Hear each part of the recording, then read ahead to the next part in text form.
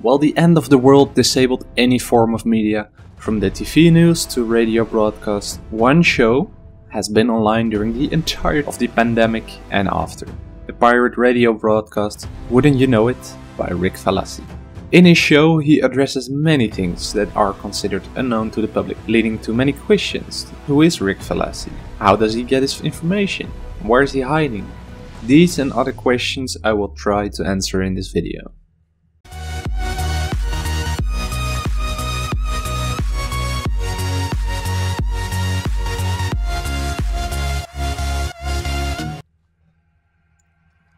We'll cover three aspects. The early parts of the crisis with the missing person echoes from Judy Walters, his radio show Wouldn't You Know It, and the phone recordings where Rick Valassi is on Valassi's trail. As per usual, we're starting off at the start, chronologically, which is the beginning of the pandemic. Rick Valassi is a freelance reporter, conspiracy theorist, and radio show broadcaster. We're following the missing person, Judy Walters, and Judy Walters is a would-be whistleblower for the pharmaceutical company Vexix. Rick Valassi contacted Judy for information on the company, withholding information on their progress towards a cure for the green poison. Sorry, but you'll have to take your things and vacate the area. This is private property and you're obstructing traffic. They're not monsters, here, Mr. Valassi. I'm going to try and persuade them again. Judy, this is a story whether you persuade them or not. Listen. You don't have to go on the air with this, but if you can at least get me some kind of proof. I need to go. I'll call you back.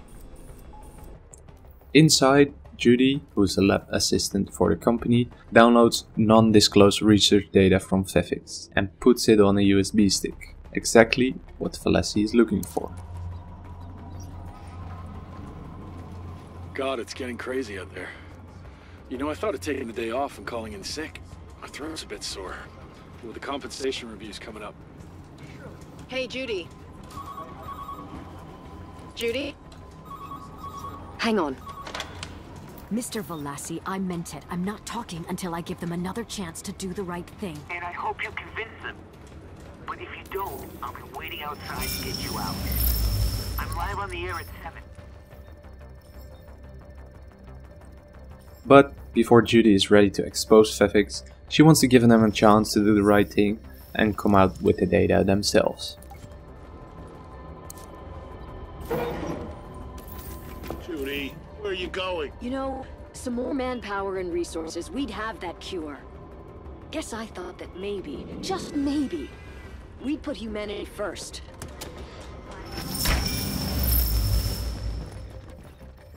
Obviously, it was a corporation and they weren't interested. She left the building with the files to meet Valassi at the rendezvous point in front of the building. But before she could leave the building, she had to get through security. Miss Walters, I need you to wait. Let go of me! After escaping the JTF officers, she ran up the street. Valassi was just walking up to the building when this happened.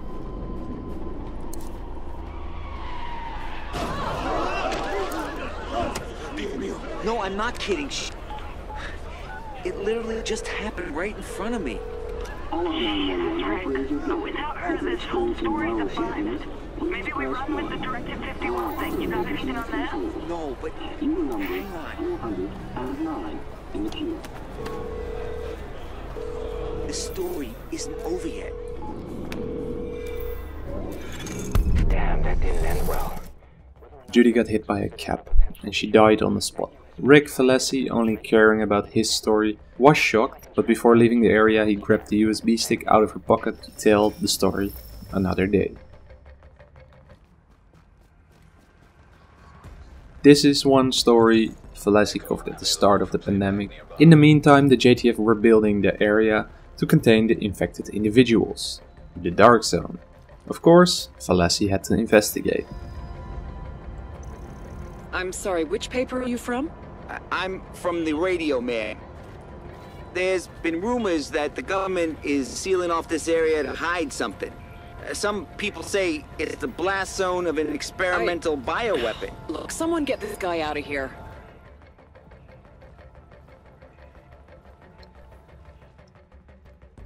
Later broadcasts can be heard on the radios from the base of operations and safe houses.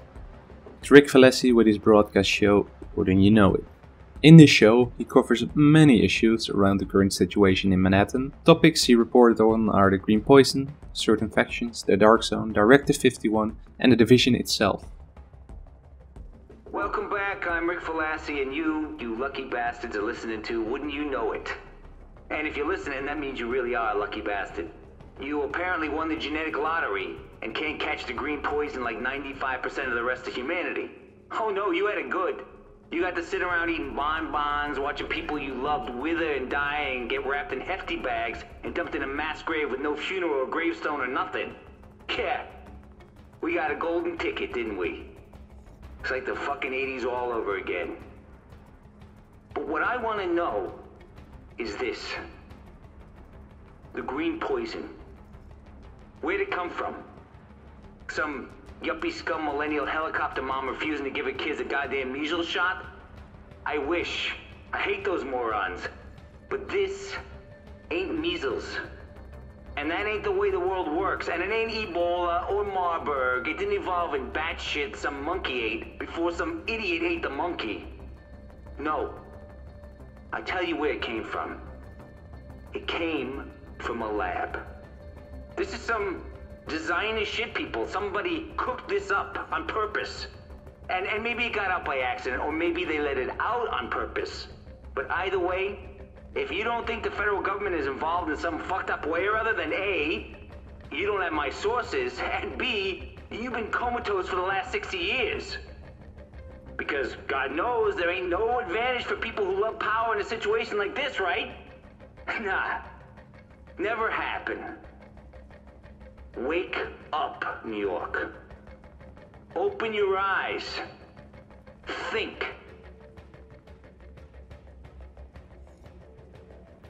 This is the first of 12 broadcasts he did, where he addressed the green poison.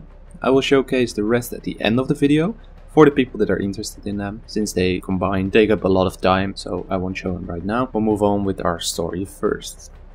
Later in the pandemic, when snooping around on the West Side Pier, phone intel was found. It seemed a concerned citizen wasn't buying Valassi's act and decided to look into it herself. Some conspiracy theorist on conspiracy theorist action.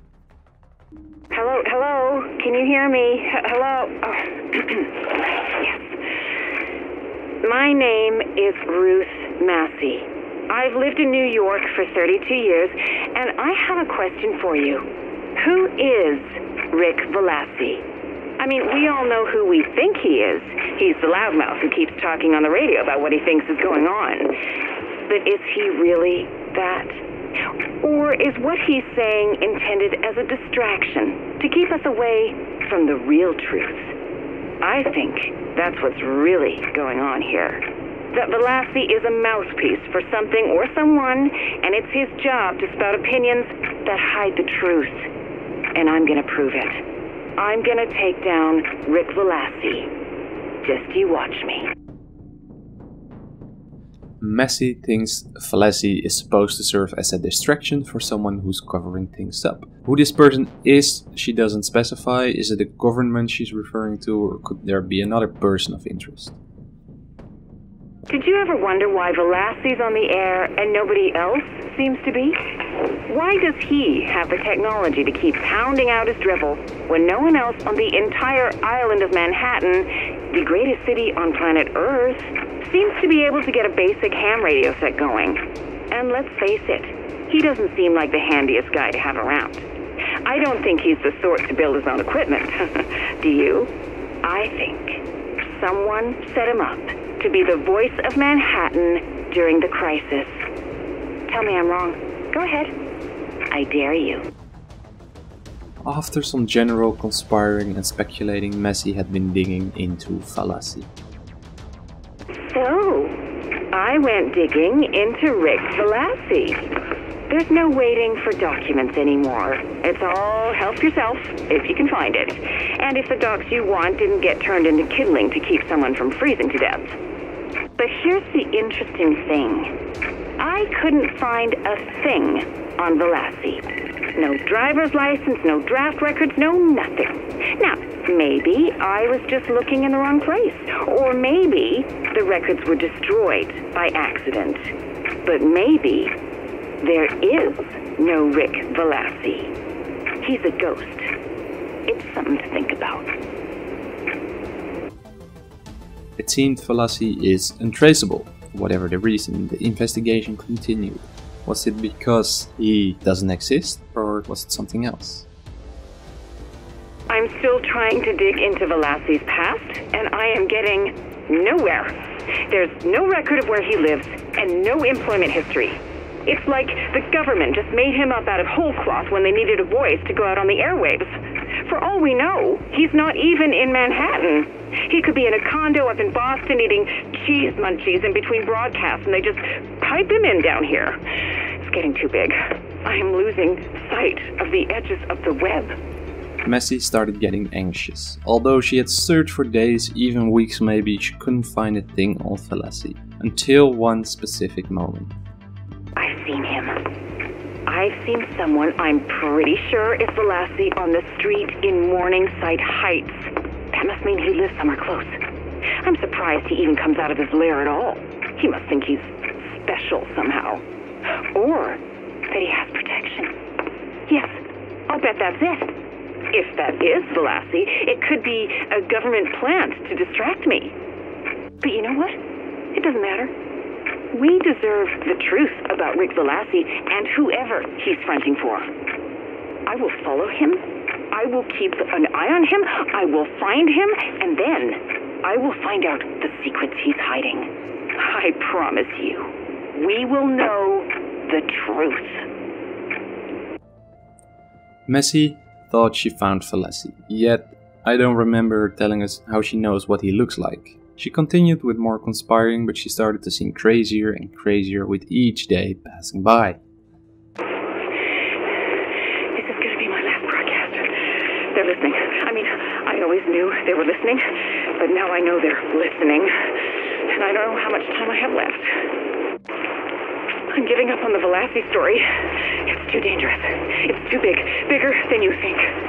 What he's tied up in, Manhattan is only the tip of the iceberg. If I keep looking into it, they're going to kill me. Maybe they're already going to kill me. I don't know. Maybe this is too late. But I am telling you, whatever you do, stay away from Rick Valassi. Stay away from... I think that last recording speaks for itself. At no point during her search did she show any sign of evidence. We do know that he exists as a person because we obviously saw him in previously shown echoes. Still, she sounded really frightened at the end, and with the cutoff at the end she might have actually been followed. But if it was them, with the capital THEM, I don't know. While his origin and backstory remain unclear, it is clear that Rick Valassi knows a lot about the situation in Manhattan. For those interested, I will now show you the rest of the broadcast from Wouldn't You Know It. Take it away, Rick. You're back with Uncle Rick and Wouldn't You Know It podcast and pirate radio. Now everybody knows about the JTF, right? The Joint Task Force. That's like the cops and the firefighters, EMTs, National Guard, reservists, doing what they can to keep some semblance of civic order, keeping things from totally falling to shit. Nothing but respect for those folks. Like the puppets say, those are the people in your neighborhood, they're us. But they ain't the only ones out there. You ever hear of a little thing called National Security Presidential Directive 51? No? You wouldn't have. Not the sort of thing they put on the front page of the Post.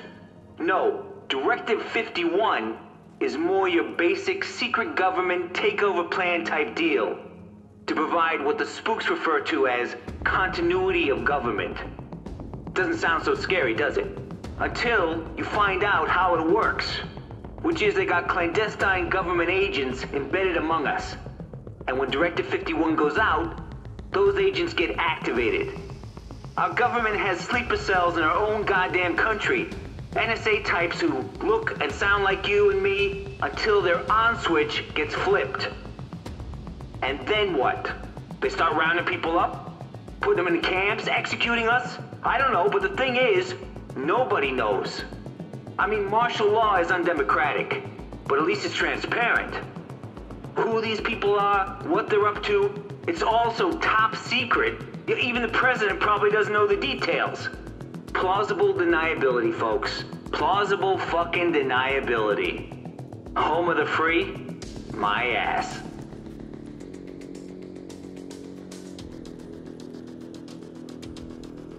Rick Valassi, constant listener, coming at you once again with Wouldn't You Know It. Hope folks are holding up okay in your neighborhood or containment zone or whatever the hell they're calling it this week. Only chance we got is if we all come together on this. Help each other out. We're New Yorkers, that's what we do. Remember that. Because we're gonna be tested. Bad enough some idiot thinks a time like this is nothing but a golden opportunity to steal shit. And I don't mean food or medicine, I'm talking about stuff they don't even use. I mean, who the fuck needs a goddamn flat screen right now? But it's about to get worse. Apparently, the screws at the jail on Rikers Island are either dead or they gave up and went home. Because word on the street is the doors are open. The inmates are loose, and they're pouring across the river into the city even as we speak. Now, don't misunderstand, I'm not saying everybody in there is an axe murderer. Most of them are waiting on trial for possession. Hell, even I spent a night or two in there in my youth. But look, the harmless ones are gonna head for home. It's the hard time, hardcore we gotta worry about. Those cats gonna take some serious advantage of things. So stay safe out there, New York. Keep your doors locked. And if you see any of those Rikers people, steer clear of them. You hear me? Be smart. Be smart. New York, New York, you are listening to Rick Valassi and Wouldn't You Know It, the tri-state area's favorite pirate radio podcast. Probably its only pirate radio podcast. Now, we've talked about the JTF, the Joint Task Force that's made up of city cops and first responders. They've made a pretty big difference in a lot of neighborhoods since this whole crazy mess got started. But just like food, water, sanity, and clean underwear, the JTF are a handy resource we just don't got enough of. And you know what they say? Nature abhors a vacuum. And my sources tell me somebody's trying to step into that breach. Somebody military. I'm talking PMC people, private military company types, who get sent into Manhattan to protect the rich folk stuff and found themselves trapped here with the rest of us. So, did they pitch in and play nice? Hell no. These last man battalion U-Botses and their CO, some knucklehead named Bliss, decided Manhattan died and made them king. And since they got guns and the tanks and their shiny uniforms, they're taking their nickel and dime fascist bullshit to the streets. Our streets. And if you're in their territory and don't play by their rules, you're screwed. And by the by, you listen to those loudspeaker trucks that loudmouth Bliss keeps running up and down the streets? It's pretty clear he's thinking bigger than just Manhattan. So, if you see anybody in fatigues and Ninja Turtle gear, you let me know. We got a fire in the line, New York. You stay safe.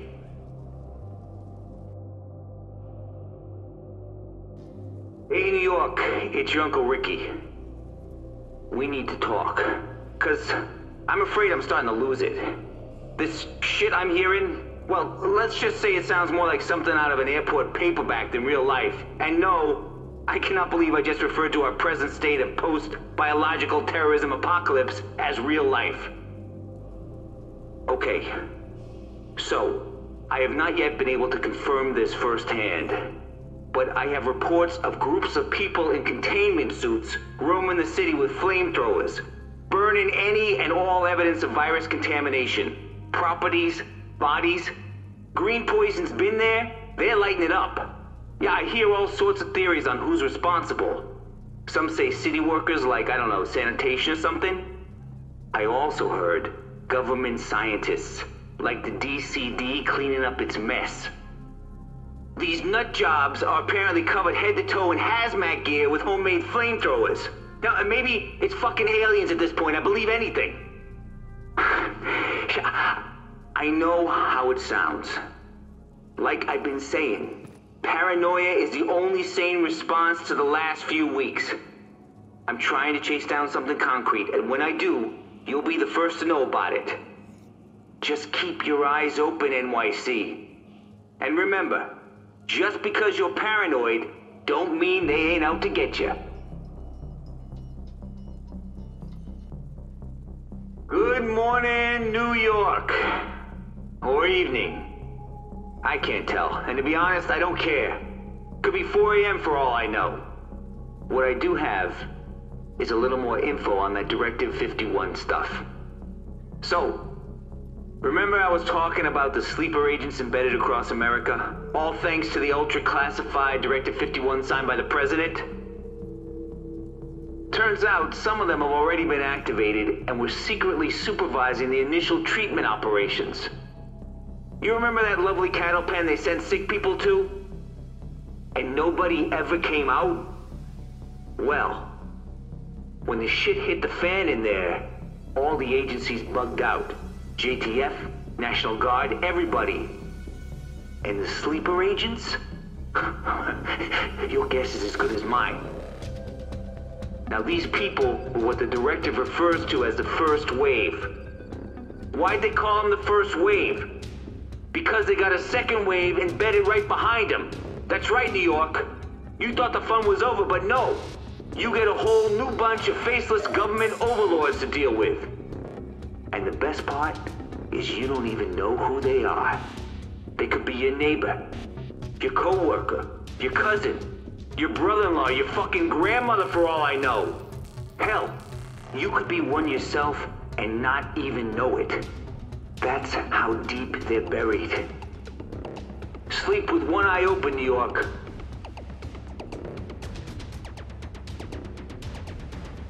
Good evening, Mr. and Mrs. New York City, from East to Hudson and Bronx to Queens and all the garbage scows at sea. Except Staten Island. You're not a real borough.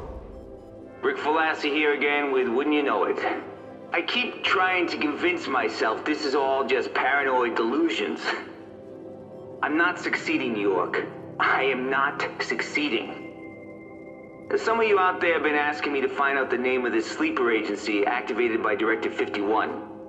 From what I've been able to find out, it's so secret they just call it the Division. Which, I have to say, seems appropriate. I mean, I don't know what good it's supposed to do. It certainly didn't save us when the green poison hit. The only thing it's good at is making us wonder who among us is secretly a sleeper agent. Turning us all against each other, dividing us. That's the beauty of this super classified bullshit. We all start suspecting each other while the East Village burns. Yeah. The Division seems pretty damn good at that, America. Fuck yeah.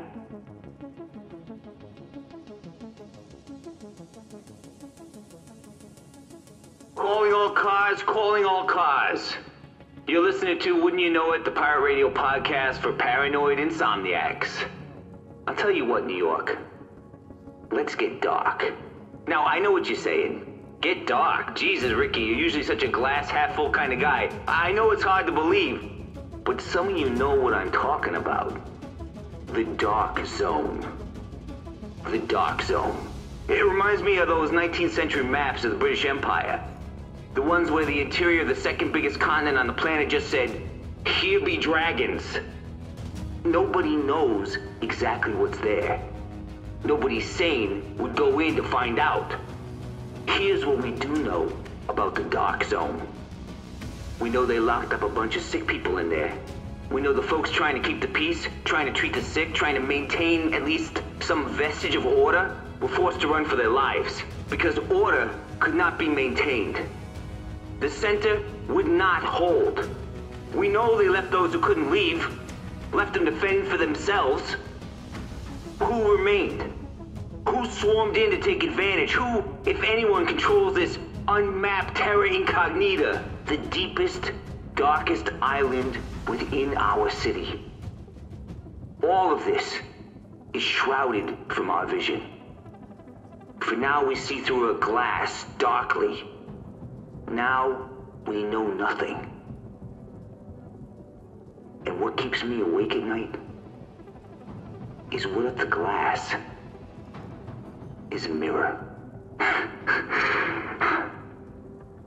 If anyone listening out there has any information or first-hand knowledge of what the fuck is going on in the Dark Zone, you let me know. As for the rest of you, welcome to the jungle.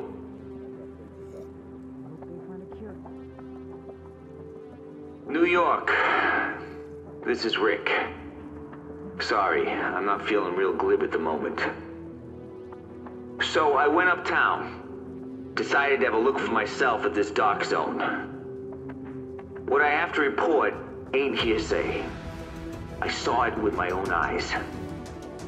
First off, the wall is still there. It's gotten bigger. There's now concertina wire up on top. In December they were saying it was to keep the sick folks separated from everybody else. Now I think they just don't want anybody to know what's going on inside. So, over the wall, I could see bodies. Not many live people. Place feels almost deserted from the outside. But there's bodies everywhere. On the streets, hanging off the walls. Signs of struggle, bullet holes, blast shadows, burned out windows and doors. I think when the authorities pulled out, the sick people tried to, I don't know. I'm sure they were desperate. Now it's quiet. I don't mean peaceful. It's anything but that. It's a ghost town, but not empty. Just haunted. It feels like a place that's dead and fucking angry about it. It was some scary shit. New York. What's happened to us?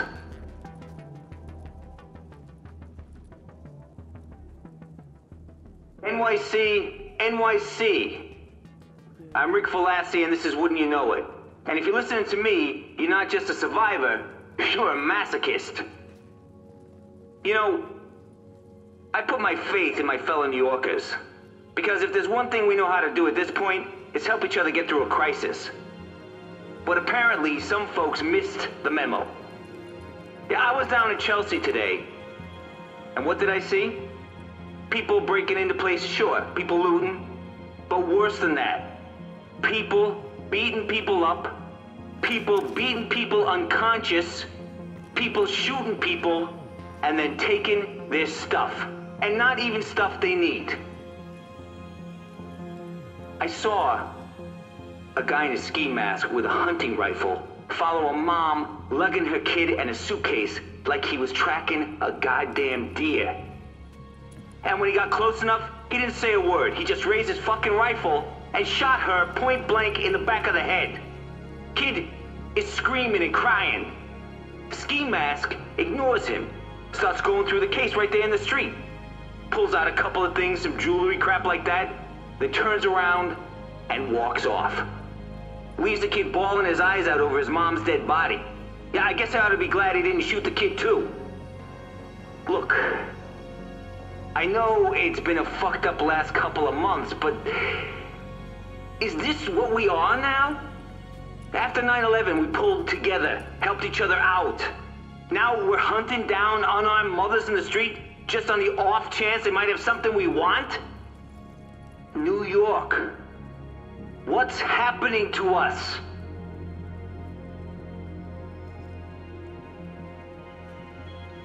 Heard about Houston, New York. Heard about Detroit. Heard about Pittsburgh, PA. Not that we haven't had our hands full here. We are the epicenter after all. But it's probably fair to say we've been so preoccupied with making it through the grindhouse flick we're in, we just assumed the rest of the world would be there waiting for us at the end. Not so fast. New numbers released today on the DCD website look shitty. Boston. Philly. Chicago. Atlanta. San Francisco, and LA, infection numbers are through the roof. You got martial law being enforced by state and national guards in every city in America. Interstate trucking disrupted, food's not getting delivered, food riots daily across the country. Hospitals are overloaded. No emergency services because the first responders have left to go help in bigger cities like ours. Power grids up and down, just like that. So what's my point? My point is, you're like me. You've been telling yourself the world you know is waiting for you on the other side of this mess. But here's the thing. What if it's not?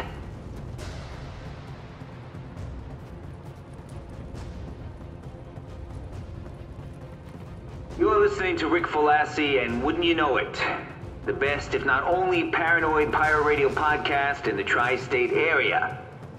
So, you got that going for you, which is nice. So, folks have been asking me about the federal government, what the state of things is, etc. Basically wanted me to reassure them somebody's still in charge. But I can't. I mean, are there provisions for continuity of government in a crisis? Sure. Realms of classified documentation? Yes. Top secret mountain fortresses, impregnable to any attack, whether conventional, nuclear, biological? You bet. The question is it working? Is it functional? Are there still people running the federal government? And if so, who and where? And are they answerable in any way to the people of the Republic for which they stand?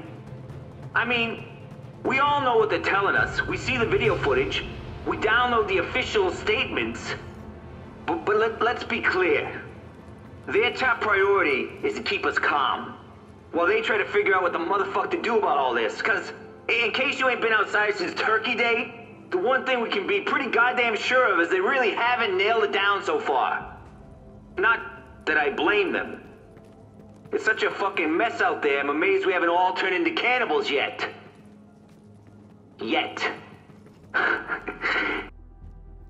Welcome to the end of the video. It must have been quite a journey unless you skipped to the end. Shame on you if you did that. It seems with all the digging on our part, Valassi still remains a mystery. We don't know who he is or where he is. It is peculiar that he's about the only freelancer on the air in the middle of a pandemic. Perhaps we'll find out more in the Division 2. One thing is for sure, many questions remain. And let me know, who do you think that Rick Valassi is? Conspire in the comments down below and I'll get back to you. For now, thanks for watching and peace out.